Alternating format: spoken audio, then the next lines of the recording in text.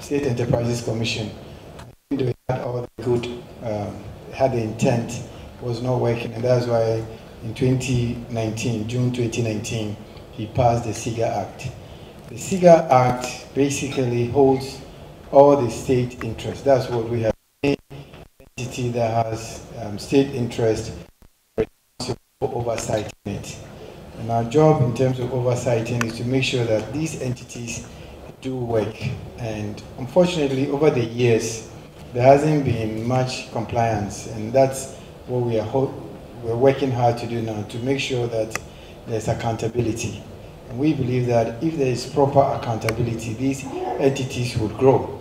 And in the past, through no fault of theirs, a lot of these entities have been managed with what we also call the kiosk mentality.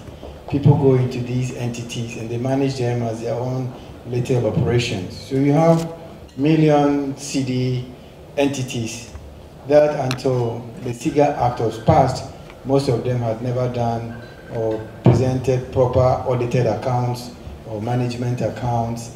And in fact, sometimes it's mind-boggling when you go into these entities.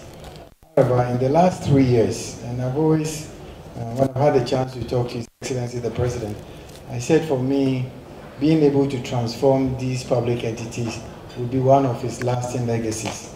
Because once these entities start to work, we'll begin to see the dividends.